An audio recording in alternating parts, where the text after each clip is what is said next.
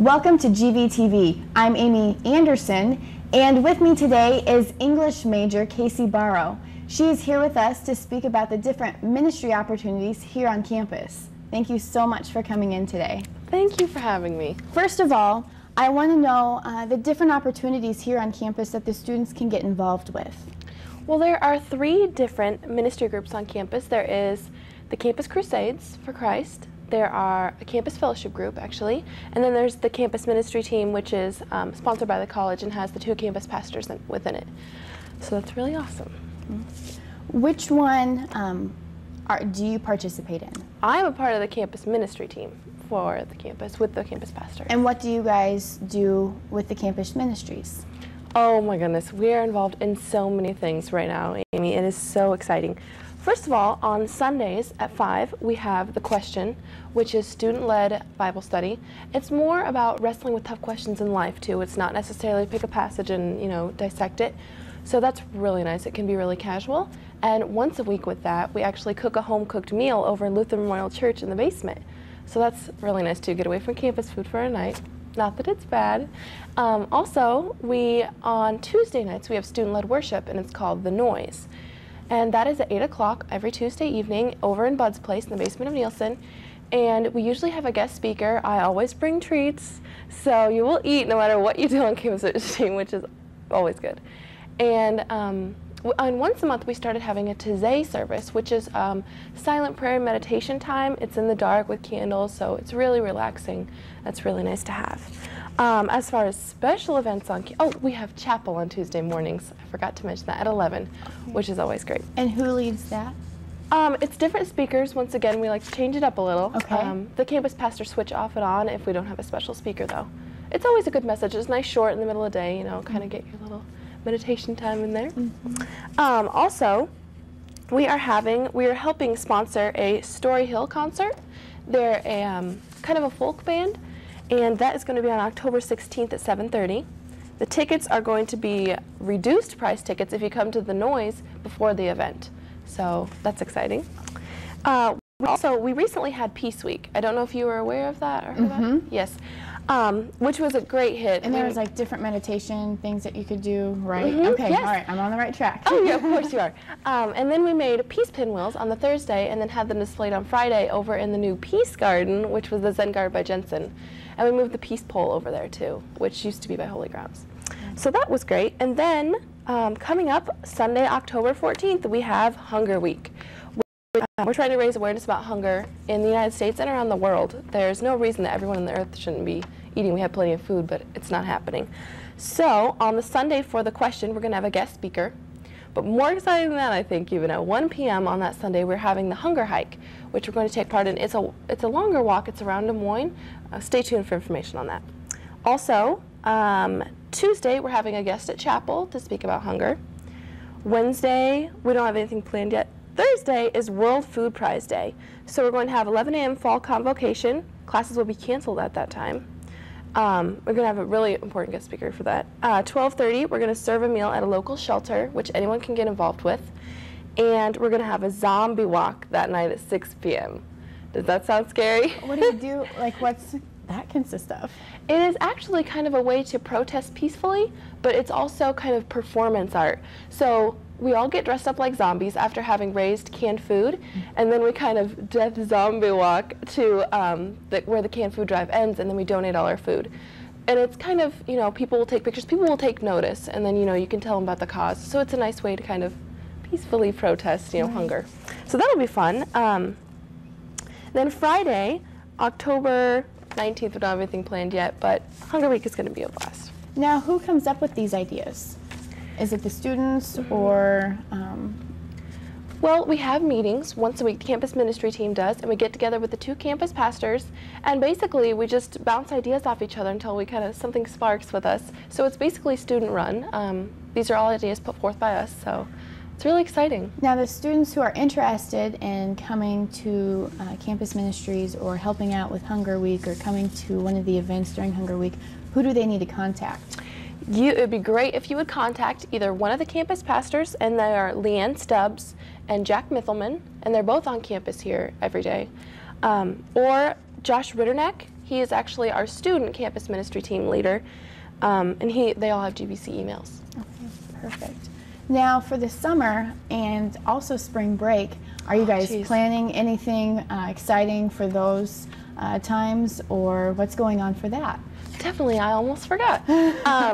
For the fall break, which is a whole one day, we're going to, okay, let me intro that with saying that there is nowhere for homeless families to go in the Des Moines area.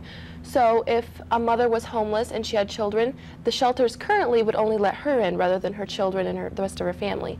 And we just noticed, you know, that's kind of sad. So we're actually, on that Friday morning through Friday evening and Saturday, we're going to renovate and repair a homeless shelter in town, paint it, I mean, really make it look nice to have a family shelter in Des Moines, because it's very important when it's going to get cold, it's going to be the holiday seasons.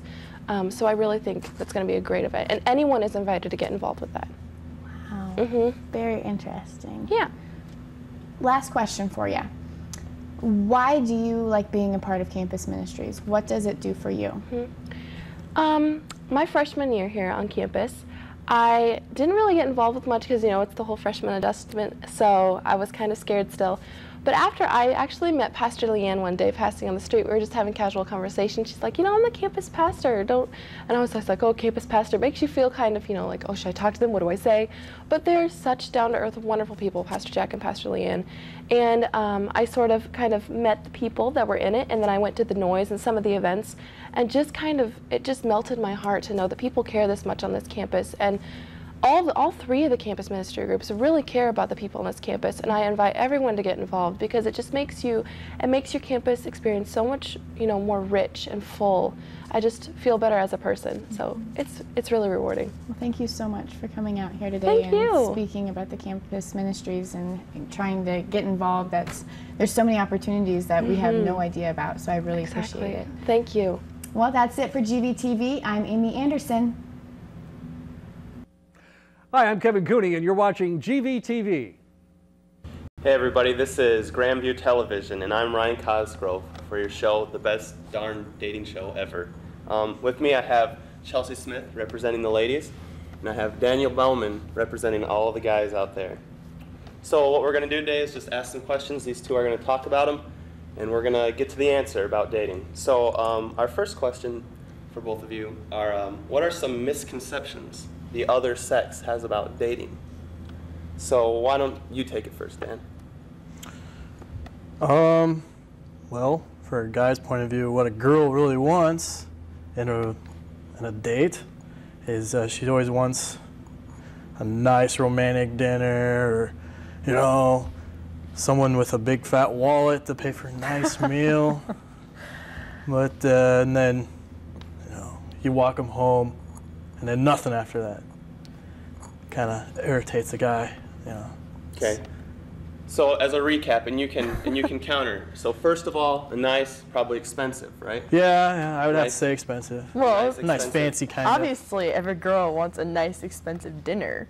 I mean, if you want to show her that you care about her and that you respect her, then you need to spend money on her. You're not going to take her to some, like, cheap place, you know. You want to, like, show her, like, with money that you care. There's nothing wrong with, like, the Winchester or something. Well, I don't know, but all I know is that you don't just want to, like, make her think that you're trying to have sex with her, so. What do you think about that? Well, you know, if I'm paying for a nice expensive dinner, I'd rather get something out of this deal. No, that's not right at all. It's not how it should be. You should take her out for dinner, and then you should take her home instead of back to your place, because girls don't want to do that on the first date, or at all, and that's all guys expect. Not all women. Okay, well, most women, for the most part. Okay. I don't know.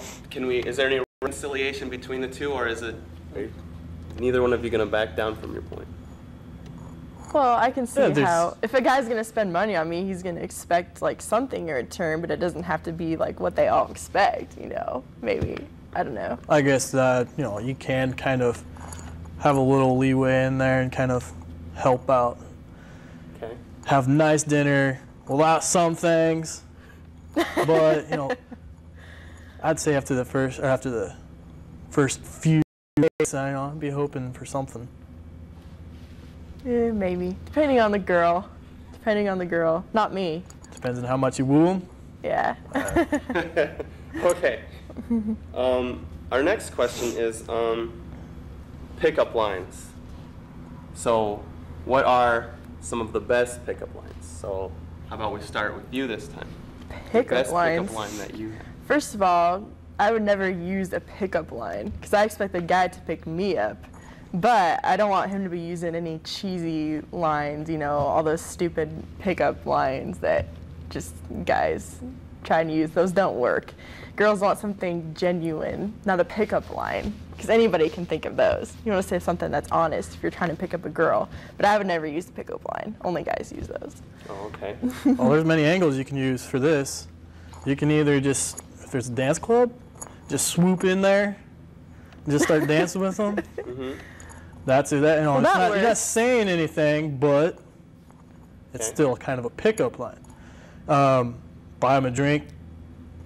You know, there are a lot of corny ones out there, but you know, I personally wouldn't say them. You know, there's a few like, oh, let's see. Did it hurt? Did what hurt? When you fell from heaven? You know. Nice. Yeah. What would a guy say, or what would a girl say to that? You know. It's just way too cheesy, and it's not personal. Something that you could say to any girl, so the girl doesn't feel like you're actually saying it to her. You know, like you got to do something that's genuine to her. You can't just use like a dumb. You don't even know pickup this line. person though. You know So? exactly what to say to them. Then a guy shouldn't be just like walking up to you if you don't even know them. Well, a lot of it So- has to do with confidence too. I don't know. Pickup lines. So, how would you respond if you got a pickup line? I'd probably walk away, depending on what it was. If it was something stupid, like something you just said, then I'd walk away. So basically, you're saying If you every bought me a time a drink, guy I'd came talk up to to you. you, came up to you, asked you something, or bought you a drink, you just walk away. No, I said if you bought me a drink, I would stay. But if you're like, oh, did you fall from heaven? Then I'm gonna walk away. So, pickup lines don't work. Okay. I'm living proof of that. Stands proof. Our next question is, what is the ideal first date? So, let's let you take this. Well, that kind of goes back to the first question. Sure.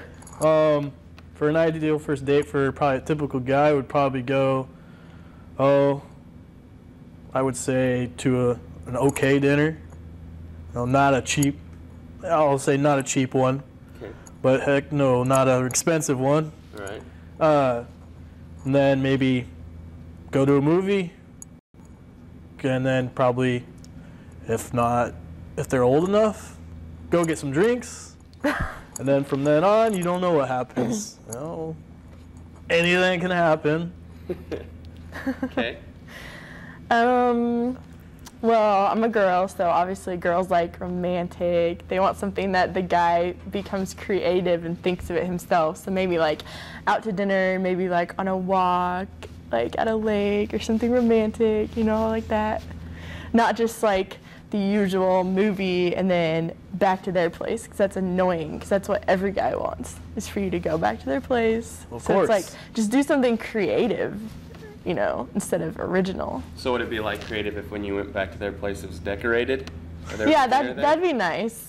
Something just original, instead of just the usual, let's go to a movie and then you come over. It's so annoying. So you'd come over if my place was decorated? Depends what you mean by decorated, I guess. Well, you said if it's decorated. I'd be more I'd be likely creative. to, I'm yeah. being creative. Okay, I'm I'd be decorate more my likely place. to, I suppose. Okay. Our next question is for Dan, describe the perfect woman. Chelsey, describe the perfect man. So why don't you start with the perfect Ooh. man? Are we talking about just looks or characteristics? How about in general, the total package? In general. Okay, well, first of all, he has to be tall, because all girls like tall guys, so they can wear their heels and the guy's still gonna be taller than them. They want dark hair, muscular, athletic, you know, all those good things. Good smile. As far as characteristics, just someone who isn't like every other guy who wants to take you home and whatever. Just someone that treats you with respect and cares about you and wants to get to know you, like asking you questions and stuff like that. Okay, thanks. So what's the perfect woman, Dan? Well, for what she said, that ain't gonna happen. There's no man like that. But perfect woman? Let's see, I'd have to say nice small frame. Not too skinny, but a little meat on her. Okay. Nice stomach, nice caboose. I think every guy, a little more up there. Sure. It's a little nice. Some people prefer blondes. I personally prefer the brunette. Okay. But that's your opinion on that one, so that's your preference. I'd have to say that. Nice outgoing attitude. Not stuck up. That's a real big turnoff. Okay. I just say someone that wants to have fun. Okay. Yeah, that's pretty much about it. All right. So we have the perfect male and female, so keep your eyes out for them. And we'll be right back after this short break.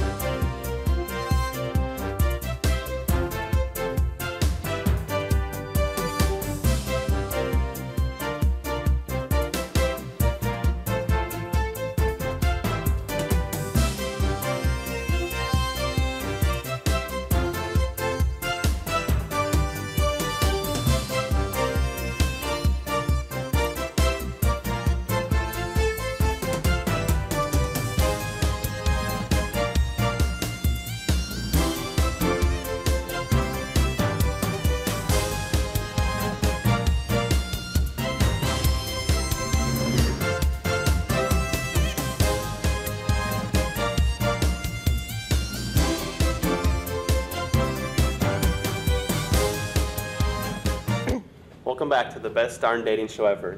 Now we're to the demonstration segment of the show. What we're going to do is have Dan explain how he would try to get Chelsey's number, and then afterward she'll critique and say how it worked, what didn't work. So go ahead. All right. Well, first of all, I'll kind of explain what I'm going to do because it would take a little longer than how long I've got to do it. So first, I would just come up, introduce myself. Hopefully she would give me her name. And then I would start a conversation, ask her who she is, what she does, where she goes to school, stuff like that. See what we have in common. And then from there, a little while, then I'll slip in the question of asking her what her number is, or give her what mine is. It's pretty much usually what I do is I just give her my number and then see where she goes from there. So I'll actually demonstrate it a little bit right now. Hi, my name's Dan. Hi, I'm Chelsey. Nice to meet you. You from around here? Yeah, I'm from Des Moines, actually. I go to Grandview. Do you? Yep. I do too. Really? That's weird. I never see you there. Never seen you either. Wow, it's too bad. But maybe I'll try to look around for you. Tell me a little about yourself. What do you do? I work at a gym part-time and just go to school. That's cool. From then on, I would actually converse a little bit longer, and then I would probably see what the situation is. I'd give her my number, and then maybe Maybe if I really didn't have to go, if I did have to go, I'd tell her, oh, my ride's leaving, I've got to get going, and see if she gives me her number right after that. All right. So, Chelsey, how would that have worked? I think it actually would have worked pretty well. I liked how he said, you know, I'll give you my number, because that's safer for a girl, because she knows that she's not going to get harassed by the guy if she gives out her number, and then that leaves her the option to call him. I liked how he started a conversation, like asking personal questions about me instead of just coming up to me and like abruptly, you know, asking for my number with some pickup line or something. So yeah, I probably would have given it to him. Well, there you go. So Dan, good job. Thanks both of you for your help. That's all we have for GVTV and the best darn dating show ever. Grandview has many exciting events around campus. Here is one of our very own GVTV reporters. The mood was tense. The stomachs were empty. The fans were out of control. The food was hot dogs. Get set! Go!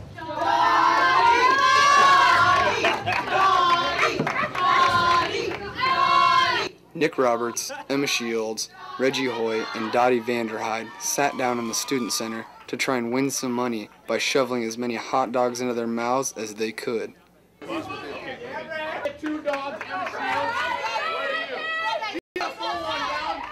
The contestants were given 7 minutes to feast. They had to eat bun and dog to count as a full hot dog. Yes, you can eat na-na-na-na, eat na-na-na-na. Reggie took the lead early in the contest and was able to hold it the entire way through.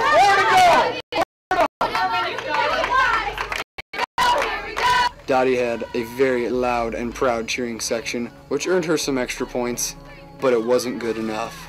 Go, Dottie, Dottie, go, Dottie, Dottie. You can do it if you try. Eat those dogs all the time. Go, Dottie, Dottie, go, Dottie, Dottie. Reggie is on. Although Nick ate fewer dogs than everybody else, he said he enjoyed his food because he had mustard to go with his dogs. Emma earned herself a second-place finish by eating 6.5 dogs, which also gives her the women's record. Reggie won the contest and broke his own previous record of 9 dogs by this year mowing down on 10. For GVTV, I'm Tyler Irving. 1, 2, 3, 4!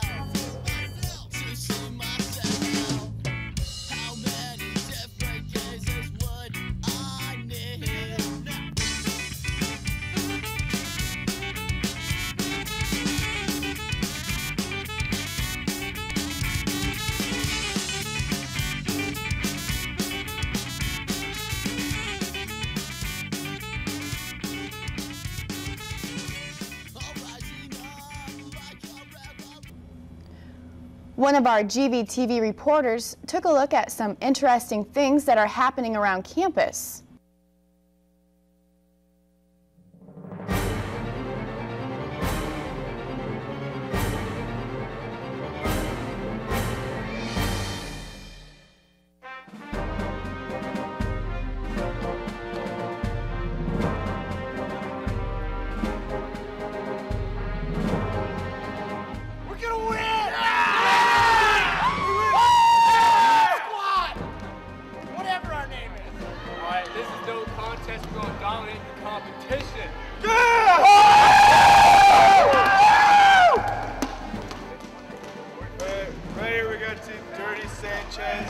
Got my man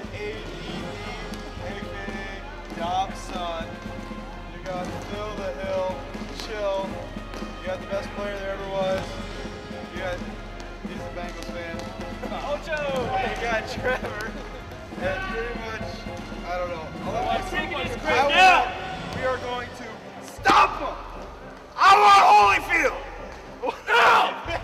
Yeah!